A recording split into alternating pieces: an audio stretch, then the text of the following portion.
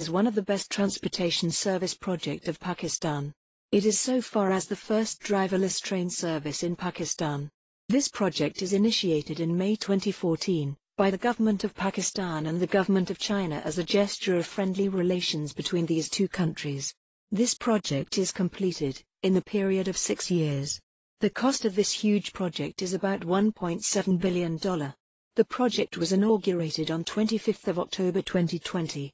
The entire operation and manufacturing will be under the control of Guangzhou Metro Group, Noinco International, and Daewoo Express. Main features: the train covers total 27.1 kilometers distance with 80 km/h speed. A total of 250,000 passengers can travel daily in the Orange Line train, and an average of 250,000 passengers are traveling in a day.